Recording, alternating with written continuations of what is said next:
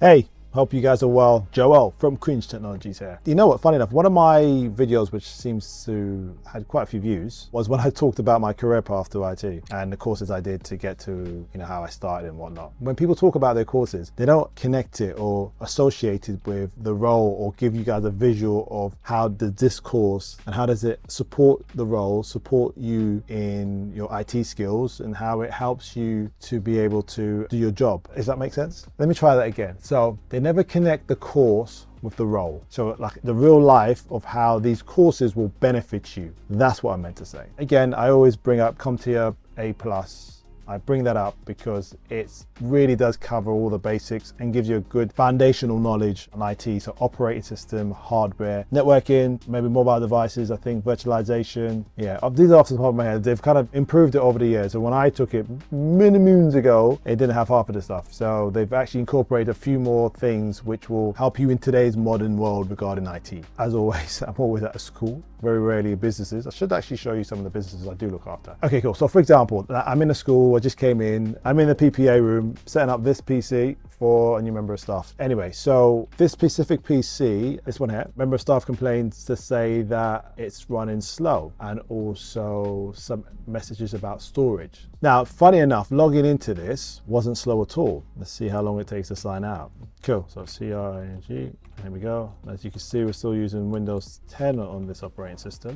So we're starting this, yep, cool. The longest it should take to log into a PC should be 60 seconds. That's the longest it should take. So it should, anything below 60 seconds is pretty good. Obviously, as you can see, I was able to log in straight away. There'll be different variations of why some machines take longer to log into others. It could be scripts, could be accessing domain resources, like for example, group policies when you're logging in. So I normally say around about, 60 seconds or less is a decent logging in time. Anything else quicker than that, great. Now, as you can see, that machine logged in fine. So if you're thinking about the concept of how CompTIA can assist you with these things, it obviously teaches you about operating system and it teaches you about hardware. Now, when someone mentions to me if it's slow, so you're not determining if it's a hardware problem or if it's an operating system problem. The speed of how the machine just logged in and the speed of how the machine just booted up, it basically, process of elimination, I don't think is a hardware problem. So when you do the course like CompTIA, it will also emphasize, talks about performances and understanding the difference between operating system performance and hardware and how they coincide with each other and how both can actually affect each other in either way. So the teacher said to me this machine was slow. I've determined this machine hardware wise works okay. So the next thing I'm going to do is kind of navigate around the system. I'll probably go into Task Manager just to have a quick look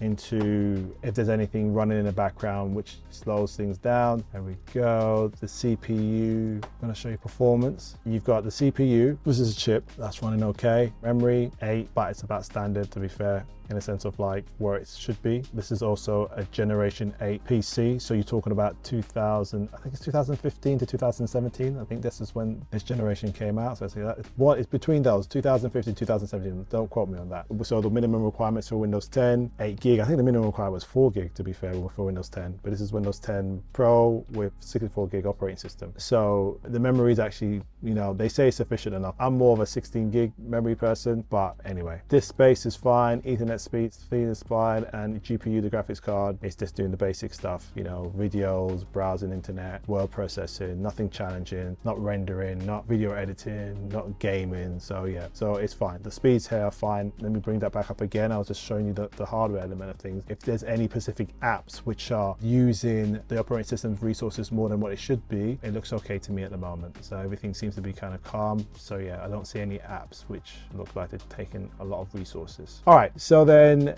she's mentioning, okay, so why is it slow? So she did mention something about low storage. So let's check on that. Open up File Explorer, look at the System3C. On the Windows C, you'll see that the storage space is a bit low. I mean, free space is 4 gig out of 235 gig. This is the network drive, so don't worry about that. This is the C drive, which is associated to the workstations, the hard drive on the workstation. So this is important. This is just a network drive path to the server, which has nothing to do with the performance of this machine. This is the baby. This could cause a problem depending if they've got multiple applications running and it starts to use a lot more resources, and then therefore it can make the C drive go really low. 4 gig still quite a bit. I can't really see it. I mean, if it said like 4, let's say megabytes, like in the megabytes or kilobytes regions, then yeah, but it's 4 gig, but I'll take her word from it because she did mention that the machine was talking about low storage. So it is low anyway. This is too low in general. So I'm not saying it's not low, but for it to prompt up the message, I would have expected it to be less than a gig, but it says it's 4 gig at the moment. So maybe something is actually being used in the background. Okay, cool. So how do you reduce the size or free up some space? What we can do, because this is connected to a domain, we can check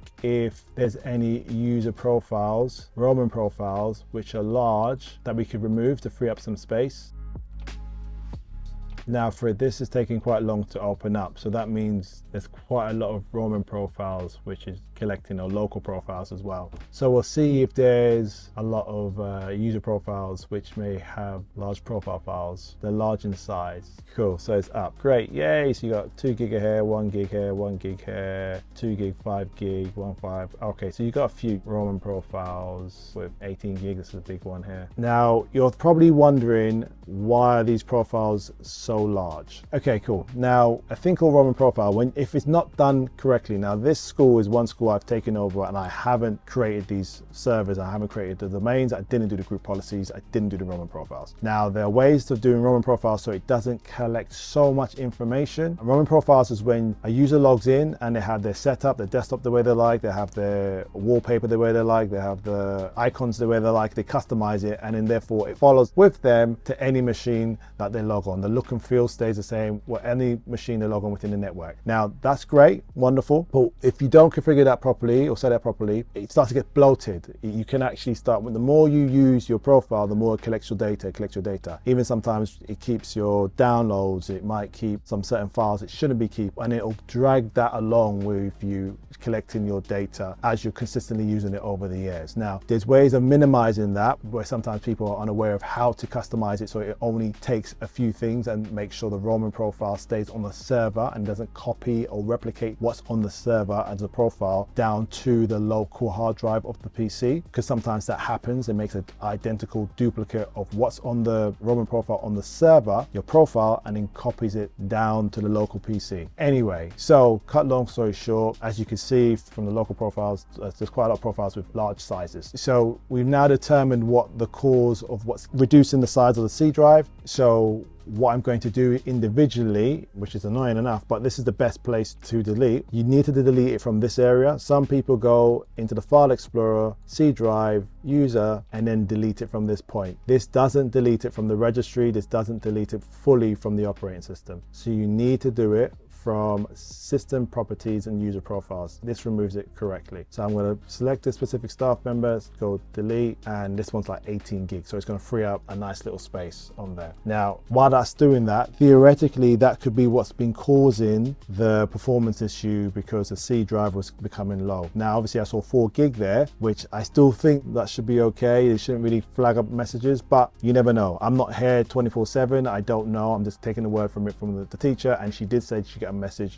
every now and again about assume the storage based on the C drive, which is causing, because obviously you saw the red and you saw, it's 235 gig of hard drive space and there's only like 4 gig free available. So yeah, you do the maths. With CompTIA, with the course, you'll be able to determine these things regarding operating system and hardware. That's the beauty of it. That's why I love it, because you need to understand the fundamentals of these machines to then understand the larger scales. Because when you're doing diagnosis or when you're doing a process of elimination, you have to quickly work out the smaller possibilities before you go to the larger possibilities, if that makes sense. So I know it wasn't anything to do with the server, Roman profiles in the sense of like the logging in process. So let's say, for example, I was logging in, connecting to the server, that could be a problem. That could slow the piece day down. That didn't happen. So the logins were smooth, it was straight. Regarding the hardware, what I was just on, it showed me that there wasn't any hardware issues. Also checked the processes to see what applications were running in the background, that they were interfering with anything, and obviously factoring the fact that the teacher mentioned to me that there's a storage issue. So that was easy for me to determine. And also the course, which is CompTIA A, helps you determine these things locally. And then also it definitely go on virtualization, that's go on network as well.